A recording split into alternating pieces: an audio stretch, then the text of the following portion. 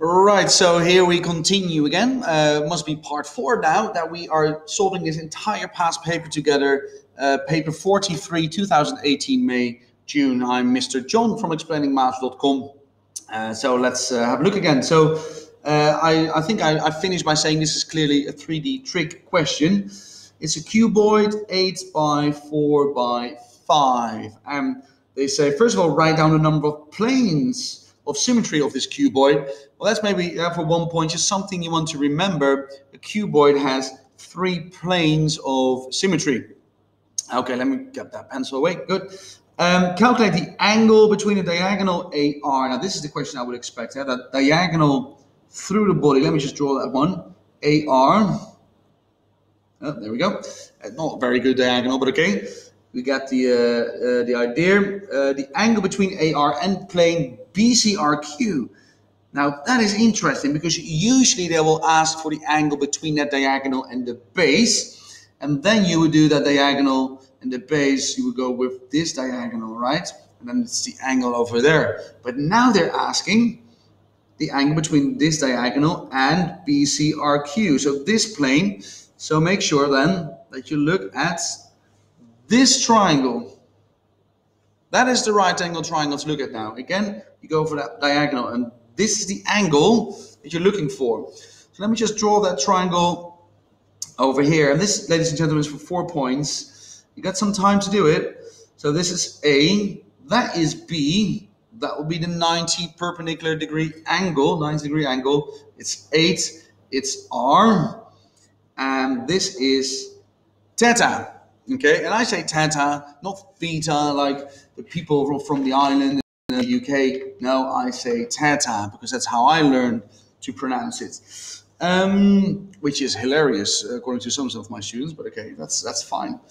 How can I find theta? Well, I can use SOHCAHTOA. I had normal trigonometry, so SOHCAHTOA, but I only at the moment have one side. I know 8. So I need to find either AR or BR, and then I can continue.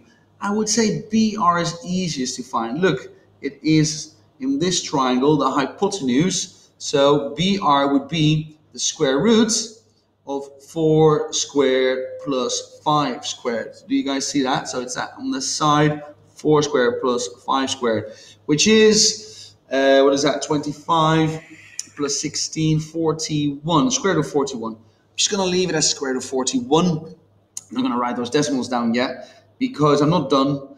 I have the opposite, I have the adjacent. So the tangent of theta is opposite, 8 over adjacent, square root of 41. I'm going to grab my calculator.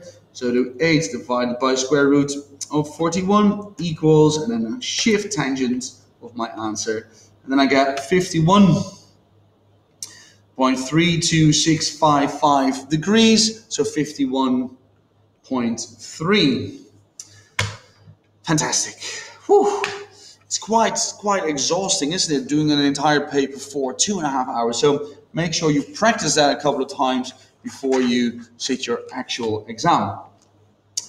Okay, we are now at question 7, and I see this cylinder, this tube, and the radius is 1.5. And they're probably going to ask me something about volume or surface area. Let's find out. For 4 points, water flows through a cylindrical pipe at a speed of 8 centimeters per second. So that is interesting. What does that mean? That every 1 second, let's say the water is being pushed out 8 centimeters. 8 centimeters of water is being pushed out every second, okay? Because of the pressure, the water pressure, 8 centimeters every second. Okay, the radius is 1.5 and it's always full of water, yeah. Calculate the amount of water that flows through the pipe in 1 hour. And 1 hour, as you know, are 3,600 seconds. 60 times 60, 60 minutes, 60 seconds in a minute. 3,600 seconds. Okay, so if I find out the volume of the water that goes through that pipe every 1 second and multiply that by 3,600, then I'll have the amount of water in an hour that goes through that pipe. By the way, they want it in liters, so careful there at the end. So what is the volume per second? So the volume of a cylinder at cross-sectional area, pi r squared. Okay, so pi squared times the height, times it by 8. That is for every second. And then we're talking about centimeters cubed, right? Because this is a centimeter and that's a centimeter. So this is per second, times it by 3,600 to get it per hour. So there we go, 1.5 squared times pi. I'm putting it in my calculator now, by the way. Can you see it? There we go. Times 8 times 3,600. And I really hope that you are working together with me at the moment, right? That you're doing the same question as I am, not just looking at me.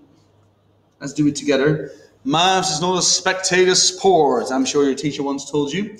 Anyway, that's a lot of centimeter cubes. There's not liters yet. How many centimeter cube in a liter? 1,000. Yeah, 1 centimeter cube is the same as a milliliter.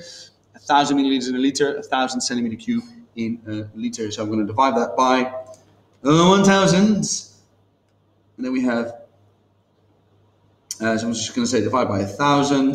So we have 203.575 liters. So 204 corrective 3 significant figures. Beautiful. What a great question to do. And now I look at question B. So that's separate. So we have left the cylinder, but it's still about mensuration. I see a cone, I see a sphere with X and a hemisphere with Y. And they're probably going to ask me to find X and Y. Now let's find out. The diagram shows 3 solids. The base of the cone is 6 and the slant height is 12. And the slant height is that, you know, this height over there. The radius of the sphere is X and the hemisphere is Y. Yeah, the total surface area of each solid is the same. So that is how I can connect, you know, the surface area of one solid to the next one, because they are equal. Show that. It's a show that question. So I'm going to use that in my next question. But show that the total surface area of the cone is 108 pi. So they leave it in terms of pi. And they tell you that the curved surface area is found by pi RL. Excuse me. So what is the total surface area then? So that's going to be pi RL, right, which is the curved part of the cone. But it also has a base, right? It has a base here. So plus pi R squared. That's going to be the surface area of the cone, which is pi times 6 times 12 plus pi times 6 squared, 72 pi plus 36 pi. You want to be quite complete with your workings, especially when it's a show that question, right? So that is 108 pi. So don't too quickly write down that answer, because you got to show it's 108 pi really clearly, and this is great. Find the value of X and the value of Y. Well, they give you the surface area of a sphere is 4 pi r squared. So the surface area of the sphere, 4 pi x squared, because the radius is x, and that equals 108 pi. Because they said that the total surface area of each solid is the same. And that's why it's a show that question. So you can still continue. If you can't do part A, you can still do the second part. Okay? Let's find out now what is x. Well, you can divide both sides by pi. Let's start with that. So I've got 4x squared equals 108. Divide both sides by 4. So x squared is, what is that? 27. I'm going to check. Sorry guys, it's been a long day. 108 divided by 4 equals 27. So x is the square root of 27, square root of answer, and that will be 5.20. 5.20. Actually, let's not be lazy. Let's write down all those decimals, and then we round to 5.20. Oh, you can't even see that. There we go, 5.20. Then to find y, Interesting. Because y is a hemisphere, right? Half a sphere. So to find the area, let me just do this. Of half a sphere, that would be 4 pi r squared. So 4 pi y squared divided by 2. Can you agree with that? Because it's half a sphere, but you have now added another surface to it. So you're going to say plus pi r squared. And again, r is the same as y. And that also equals 108 pi. Can we follow me? Okay, so 4 divided by 2 is 2. So you got 2 pi y squared plus 1 pi y squared. So that is actually 3 pi y squared equals 108 pi.